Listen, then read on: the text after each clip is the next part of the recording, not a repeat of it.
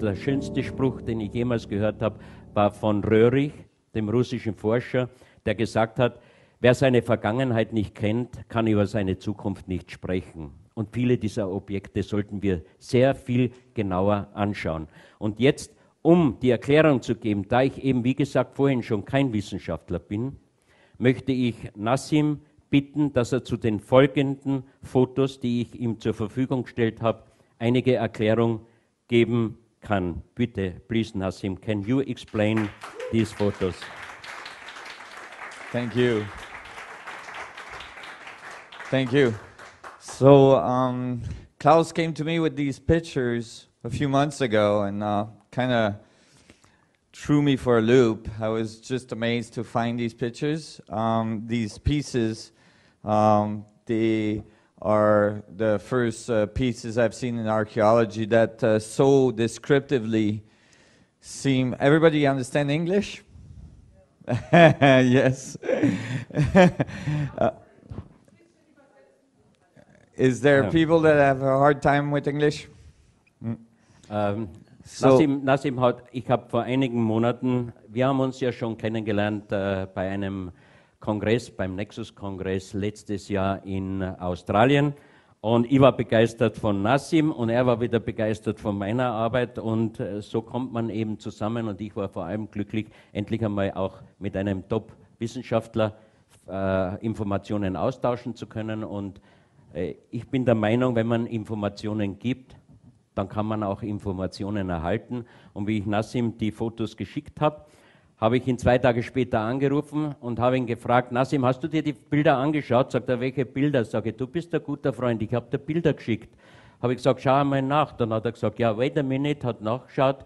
Dann hat er 3 Minuten nur mehr gesagt, oh my God, oh my God.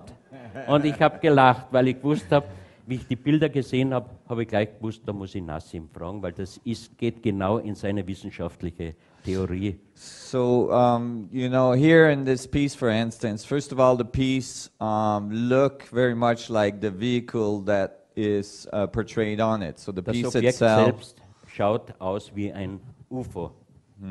And the object is obviously arriving in the solar system. We see planets around it. The sun here, it's flaring quite strongly.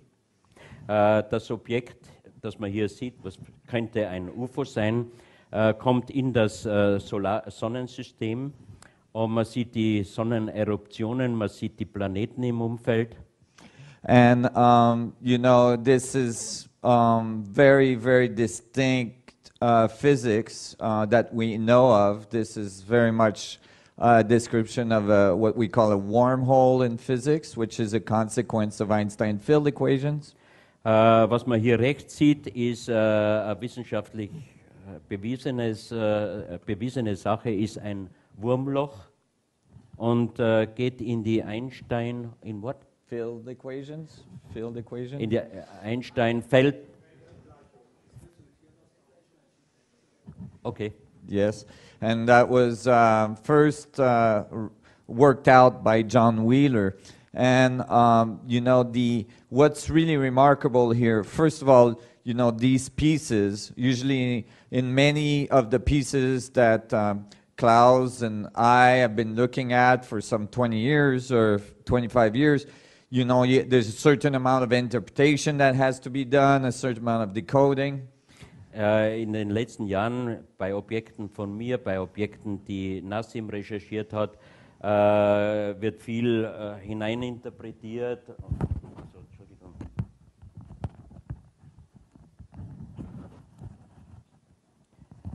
Mach du es, du bist besser in Englisch, weil ich bin voll im You're doing great, you're doing great. Yes. Okay. Yes. So, basically, you know, usually there's a certain amount of interpretation that has to happen, but here there's no interpretation needed. It's pretty clear. This is obviously a spaceship that is coming out of what we call a wormhole. And what was really exciting for me is that, you know, in standard physics, when we came up with the mathematic for a wormhole in standard physics, when... Wait a minute. Yeah. Hier braucht man nicht viel erklären. Man hat hier das UFO, man hat das Wurmloch. Das UFO kommt aus dem Wurmloch heraus. Yeah, and in standard physics, Und in der klassischen Physik, the wormhole mouth is billions and billions of times smaller than an atom. der Ausgang des Wurmlochs ist millionenfach kleiner, smaller than, An atom. als ein Atom. Yeah. And so it's conceptually impossible to travel through wormholes. Darum sagt die Wissenschaft, ist es unmöglich, durch ein Wurmloch zu reisen. But there is one possibility, and that is that spin at high velocity can open the mouth of a wormhole. Ja, jetzt gehst du aber her. Come on. Weil Yes. Ja, ich kann nicht so gut. Weil bei der Wissenschaft läuft es bei mir aus. Chemo. Ja. So there's a possibility. Ja, durch die Drehung öffnet sich das. Durch die Drehung öffnet sich das Wurmloch, wird größer. But that possibility is only possible in the physics of spin in Einstein field equation, which is something I put in to Einstein field equation. Thank you. Es ist nur möglich über diese einsteinische Feldgleichung. Ne? Yes, please, come on. Very nice. Super. We know each other, no problem. Thank you. Okay, also dadurch, dass Nassim halt den Spin reingebracht hat in diese einsteinischen Feldgleichungen, ist es möglich, dass sich das halt öffnet. Entschuldigung. Hat das jetzt jeder verstanden oder soll ich es nochmal wiederholen? Okay. Ja. Okay. And so basically here you can see that the wormhole is spinning and that is opening a mouth for the spaceship to come out.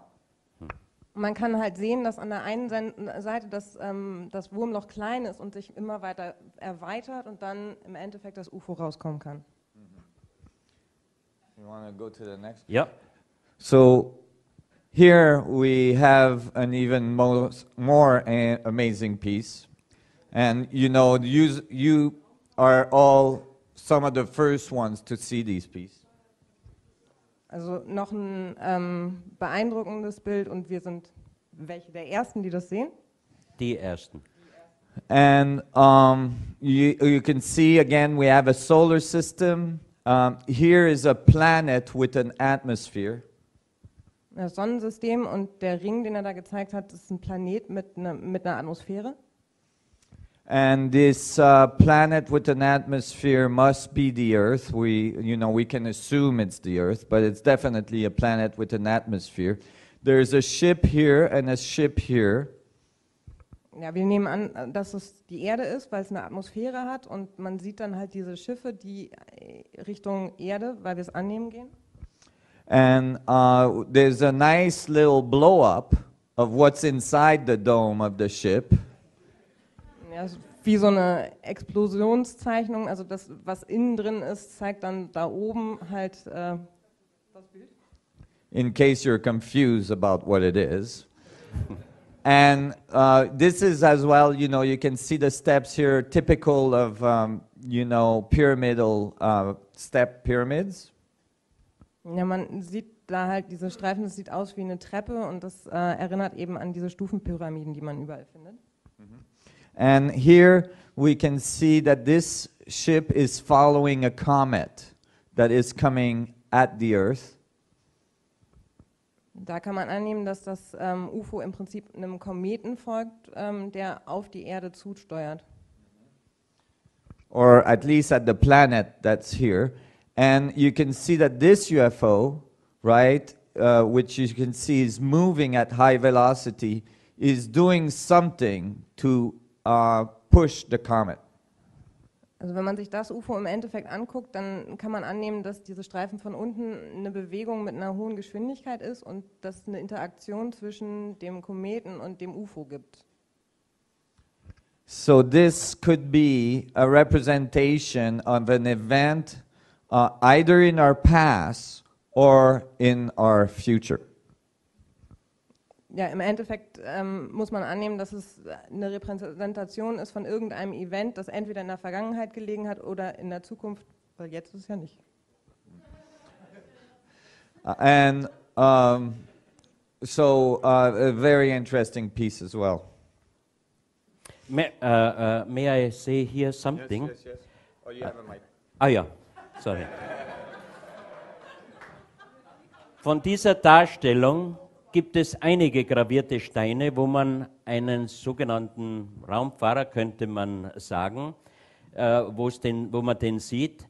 Und wie ich die ersten Bilder angeschaut habe und mehrere dieser Darstellungen gesehen habe, habe ich gesagt, Gott sei Dank hält der die linke Hand hoch, weil wenn er die rechte hochhalten würde, dann hätte er ein Problem mit Wiederbetätigung in Wien, wenn ich die Stücke in die Ausstellung bringe.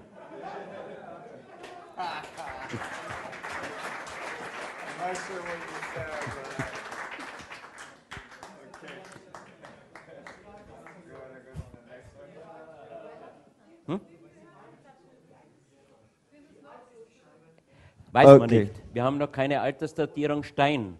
Stein kann man nicht altersdatieren. Das ist ja das einzige Problem. Bitte?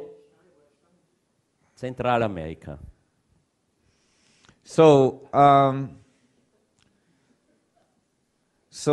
if here you have, you know, you shouldn't be recording this. No recording. Okay, so here we have other pieces. Again, we have a solar system. The sun is very clear here. We have a planet with an atmosphere. We have another planet here, and we've got an ascending ship here, another one down there, and then one inside the sun flare. Ja, im Prinzip sieht man da wieder die Sonne mit den Sonneneruptionen im Endeffekt, dann wieder also der Planet mit der Atmosphäre, angenommen die Erde, andere Planeten drumherum und eben oben ein UFO, was nach oben wegfliegt, ein anderes UFO, was unten wie auch immer ist und eins, was direkt in diesem Sonnenflare drin ist. And as you will see in my conference, I'm going to show you the mathematics and the reason why it may be appropriate to think of the sun as a doorway to travel through our through our galaxy and even in our universe. And the ancient people always called it a doorway. Also Nassim hat gerade einen Ausblick auf seinen Vortrag gegeben, dass er da drin präsentieren will, also die Mathematik präsentieren wird, dass es möglich ist, im Endeffekt die Sonne als Portal zu nutzen und dass das eben auch durch die alten Mythen im Prinzip beschrieben wird. So here, sorry. Here we see a UFO coming out of the sun. It's very specific. UFO aus der Sonne raus, ziemlich deutlich dargestellt.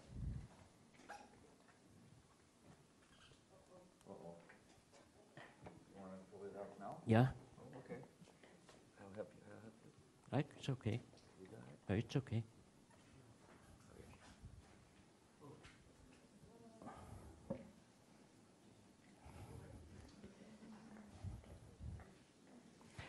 Es wurde dort bei den Objekten auch ein Kristallschädel gefunden, und zwar mit einem leicht vorgehenden Kinn, der innen hohl ist.